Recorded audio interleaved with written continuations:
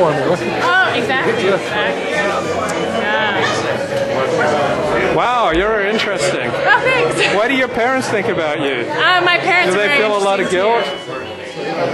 They met in Tibet in India. My older sister was actually born there.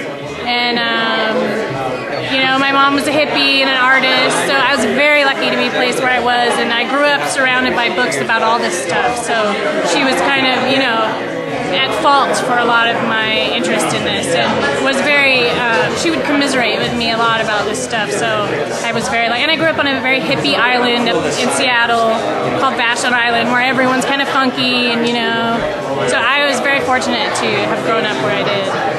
Yeah. How do regular folks relate to you? Are they scared, fascinated? A little bit of both, I think. I try to be, you know, very honest and genuine. I try to be normal most of the time. How's it going? It's just not working.